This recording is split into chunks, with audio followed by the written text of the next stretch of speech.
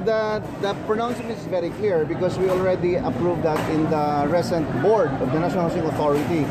We recommended to the President that all Yolanda projects will be full grant. So that would mean all beneficiaries in Yolanda of Samar, Leyte, Tacloban, Palawan, Cebu, Iloilo, Panay, Antique are all free.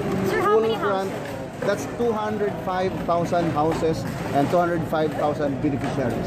So how much total?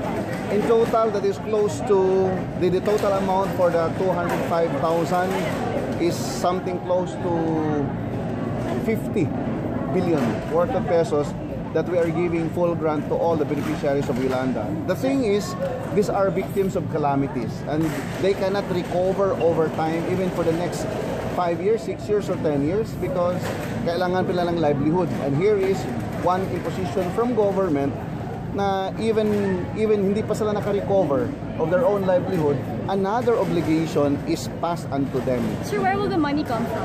It's a national government appropriations.